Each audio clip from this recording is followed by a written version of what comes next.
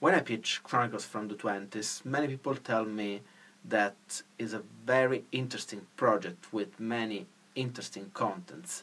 And actually, I see that those people feel very involved in the project, but it's very hard for us to reach a wide audience because of the contents. I mean, because the contents needs attention and are not actually viral, so people are not sharing them so much. That's one of the reasons we start this campaign.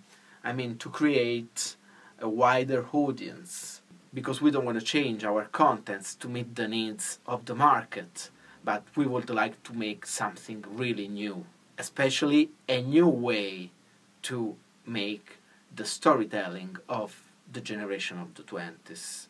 In this week of campaign, we had the first bakers founding us, but we also have seen our Facebook page and our YouTube channel grow. It means that our project could be really independent, especially if you help us with the same motivation, the same energy along the whole campaign.